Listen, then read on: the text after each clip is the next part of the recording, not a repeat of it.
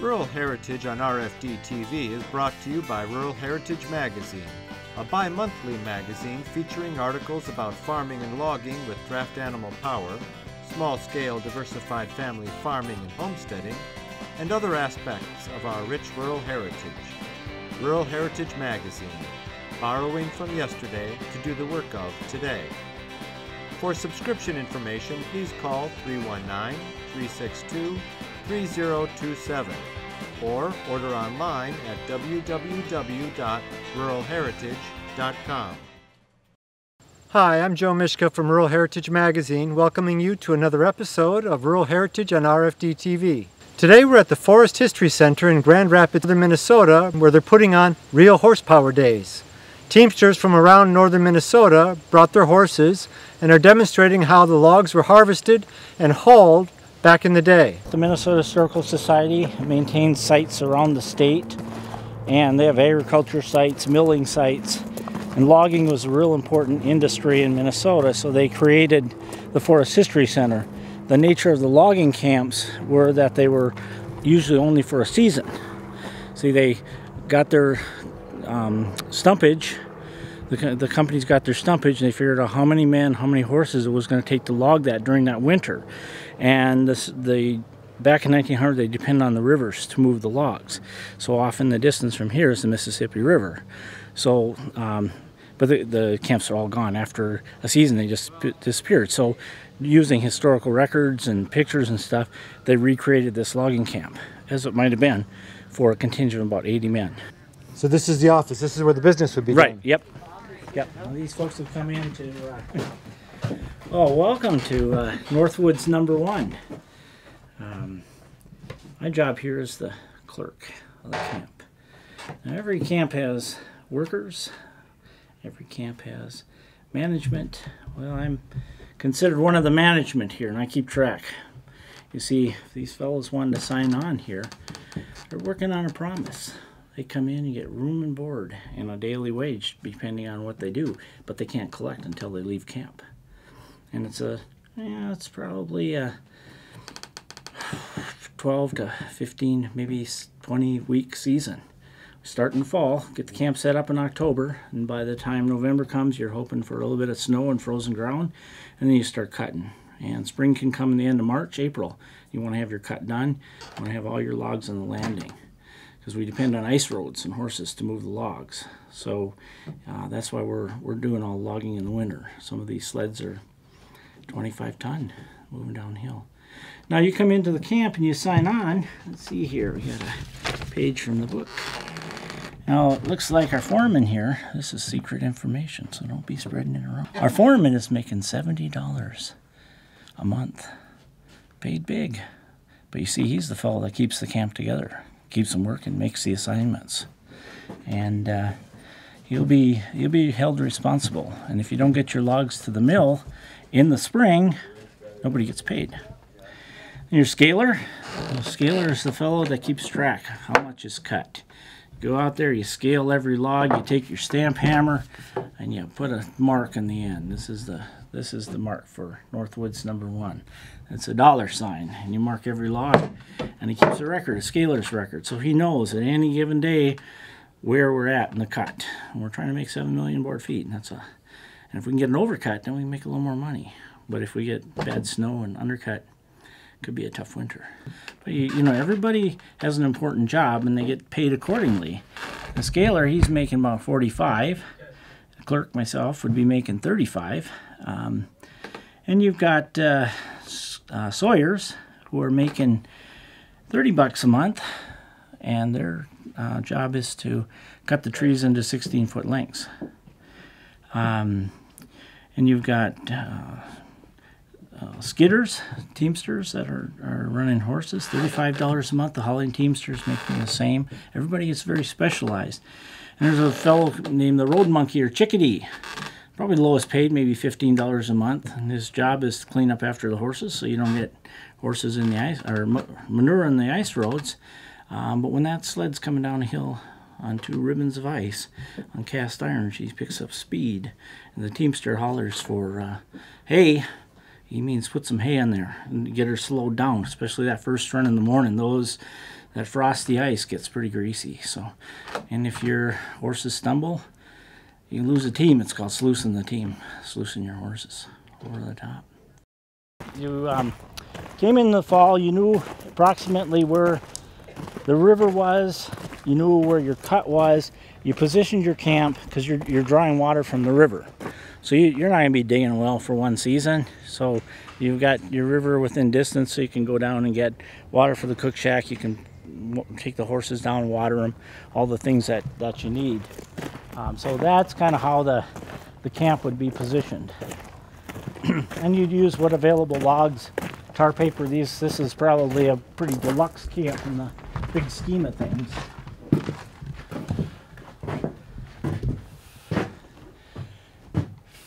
Home, sweet home. This one here is set up for, I believe, 76 lumberjacks, 2 to a bunk. When you're looking for a bunk mate, you want somebody with warm toes, because his head's that way, your head is this way. So, heated by a barrel stove. When she gets really cold out there, the stove will be glowing red when they come in at night, and the men are working daylight till dark. In the wintertime, up here in the North Woods, it probably doesn't get light till about 7 o'clock in the morning. But an hour ahead of that time, the bull cook would come in. You know, there's daylight in the swamp, roll out, boys. Well, the teamsters are probably already down in the barn getting the horses ready. The cookies and cook are up in the cook shop already making breakfast. Everybody gets out, gets themselves ready, and gets up to the cook camp so that they can get something to eat. And but when they're done with that, they come back, put on their winter clothes, and head down to the cut where they're going, all before daybreak. Come dark, the sun's fading, the dusk is setting in, the men, horses come back from the woods, the teamsters put away their horses, the men come in, everything's wet. You can imagine the smell of wet, woolly just socks. Steaming like crazy. Yeah. Yeah. And the bull cook, this is his domain. He's kind of like the camp janitor. He's keeping the stoves fired and, you know, making sure there's water in for the cook shack and all of that. So. Because I'm guessing they don't bathe a lot, they don't wash their clothes a lot. Oh heavens, no! Right, so it's got to be maybe on Sunday you might boil your clothes, and you do that because there's little critters in there called graybacks, and once you get started, they just multiply, and you know you're always scratching something. So, but you kind of have some fun with the graybacks. On Sunday it gets a little tedious. You get your grayback racetrack. You take this and you layer out on the floor, and you drop your graybacks, and you see who can get to the edge. When they get to the edge, you get them. And you're not gambling for money. You might do a chew of tobacco or something like that, but the foreman, he don't allow any gambling, and he don't like any women in camp, and he doesn't like any alcohol in camp. All 3 of those things cause people to fight. Lumberjacks don't fight fair. When you wear cork boots, you use everything you got. And here they sharpen their tools. Yep. That was a sawyer, or a swamper, had an axe. And that was his pride and joy. And they say it's a dull axe that'll cut you, not a sharp axe. Sharp axe will bite in. A dull axe will come back and bite you. So there'd be water in here. Maybe have somebody helping them out, turning it, grinding it to a fine edge. And do that every day. But sanitation was important. Wash your hands, because there are cases where you got flu, diphtheria, smallpox in the camp. Could wipe out a whole camp. In this tight of living situation, kept your hands clean, and you were fed nutritious food. You know, when we go to the cook shack, you'll see what they're eating. But the men needed to have good food. And that's what held the camp together. If you had a bad cook, they go to the camp down the road. So you paid your cook pretty good money, about $50 a month. Wow. Yep. So. And this is what they call the dingle for storing the cook. The cooks to have supplies stored here. It's called a dingle? Dingle, yep. Hi, Miss Rebecca. Hello. Okay, meet our cook, Miss Rebecca. This So, I'm wondering all How do you about do? all about Good, how are you? the good food we have here. Oh my goodness, yes. And lots of it. Probably close to 350 pounds of food. You'll consume somewhere around 4,000 to 5,000 calories a day. You must be a celebrity in camp. Oh, Very popular. well, my cooking is. Okay, right. Not necessarily me. We wouldn't want to get on your bad side, I'm sure. Well, I do have rules. First, when you arrive in the camp and you've told me that you are going to sign up, I'm going to ask you what your job is, and then I assign you a place to sit. So you can see in here, there's room for 76. We're just about to set up some of the tables now, but everybody will have their spot to sit. So as soon as we blow this Gabriel horn here hanging on the wall, that will tell the men that it's time to come in and eat. And they will come in like a pack of wild grizzlies that haven't eaten all winter when it comes to breakfast. So we blow the horn, they come in, they sit down, they shut up, they eat, and they get out. And they're here about 15 minutes or so. The only time they are allowed to talk is if one of the dishes that's loaded up with food in the middle of the table goes empty. And then they raise us up in the air and they yell for what it is that they want refilled in here. And then I get one cookie for every 25 men, and my cookies are my helpers. And I have a couple of lady cookies this year, Miss Abigail, you might see her wandering around, Crazy Mary as well as Hank. And us ladies, this is where we bunk back over here. Oh, okay. Yeah, it's not real warm back there. In fact, this time of the season, if you put your boots too far underneath the bunks there, they may be frosted right to the floor by morning. You don't have a stove in here to keep you warm? No, the only stove that goes throughout the night now is this barrel stove over here. Sure. Not even my cook stoves will go through the night because it takes such amount of small firewood to keep them going. And the bull cook will keep that one going, however, for us, so we don't have to get up. But chances are we're going to be sleeping next to it anyways. It's a little warmer there. So then your breakfast is going to be the largest meal of the day. It will consume of about 500 pancakes, sourdough pancakes. We call them sweat pads. So I should start there. The men are going to call everything different than what you're used to hearing. So they will have 500 sweat pads. They'll have sal belly fried in the oven, oatmeal, wind timber at every meal, spuds at every meal, loganberries at every meal, blackjack and swamp water to wash down cold shut sticky buns or skid roads. What's wind timber? The beans. Okay. Not right, the green sure, ones. Okay, right. Uh-huh. Right.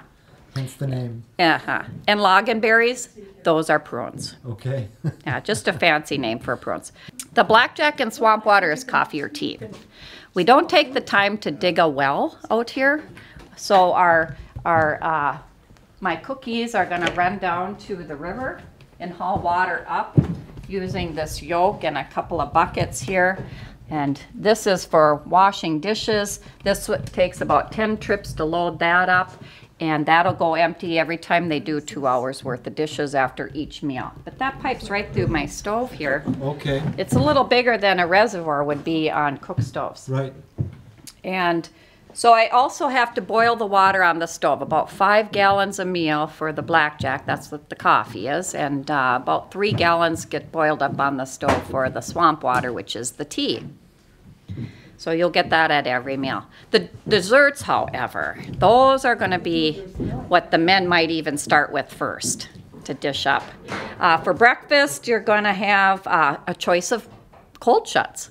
Those are temporary chain links that the men carry in their pockets. So it's round with the hole in the middle, just like donuts.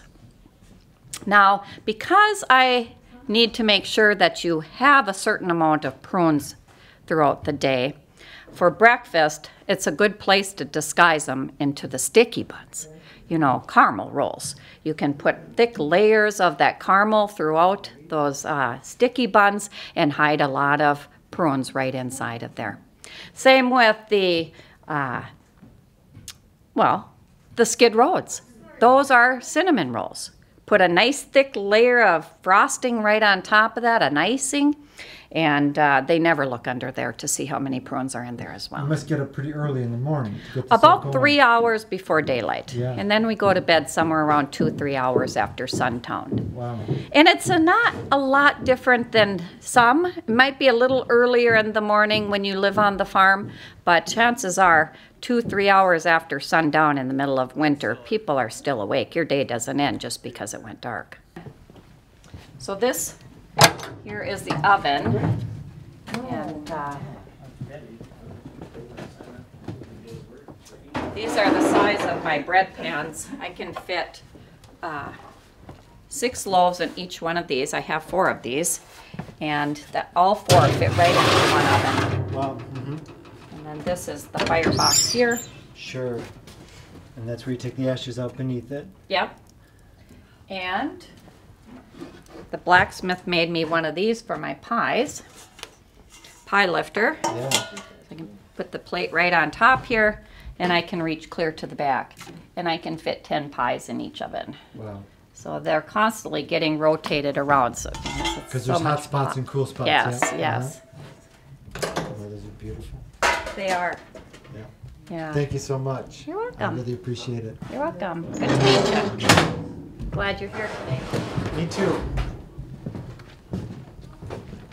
What is the mission of the center? Well, we are an environmental history and learning center. The living history that you're experiencing today has been a core experience, particularly in the summer, for 40 years here. But we also do naturalist programs, we do folk school programs, we do wildlife engagement programs. We're prototyping currently a kayaking and fat tire bike sort of naturalist program that we're experimenting with. And so our mission is really to connect people to forests and to share the history of the importance of forests to cultures here in Minnesota particularly. That's what we focus on. Timber or forests in Minnesota have been a major resource. Of course, we had wheat, and iron ore and fur. Those were big resources historically, but the forests today are still very, very important to the economy, but also to our lives in terms of recreation. We have forested communities all over northern Minnesota, which are very special. So it's a complex story, but it's a really neat one. People are really getting into the ecology and naturalist aspects. I see a lot more people working on bird counts and bird banding, a lot of photography these days.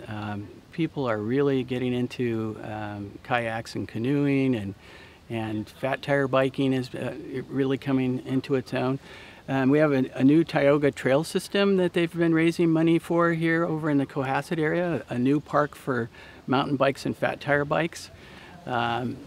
They raised the money to build that, some $3 million, just like that, because it was such a popular idea. And they're going to take an old mining site and turn it into a recreation site for bikers. And so that's a really neat thing. And we have the Masabi Trail system here, which is fabulous. And so in the winter, we all enjoy snowmobiling and ice fishing and skiing. We ski here on this site. We groom the trails for skiing and fat tire bikes. We do snowshoeing, dog sledding, and so we love winter as much as we do the summer months. But You kind of have to. you do, yeah. It's a really special place to live up here, though. Yeah.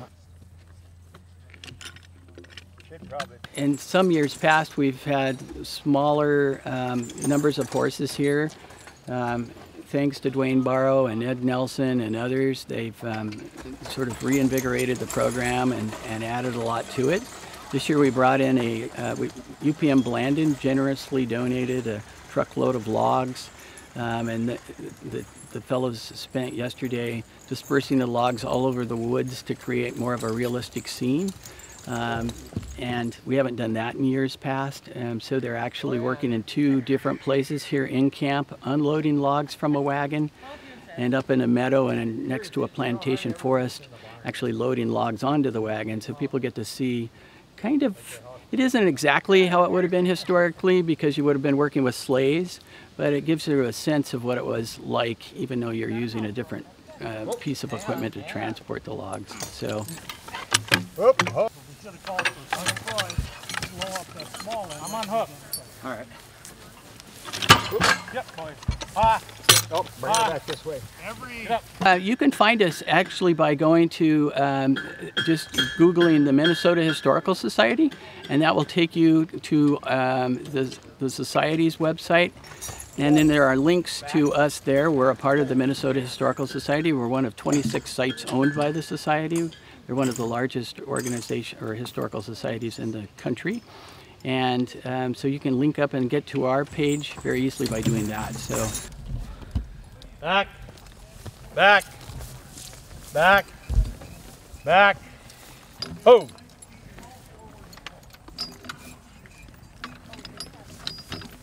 Okay.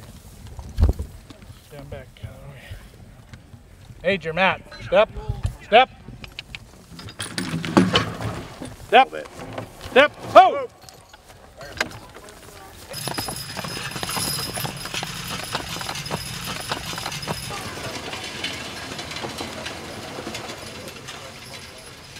Now those horses could pull more than 3 logs. Quite sure that. I think the wagon was the limiting.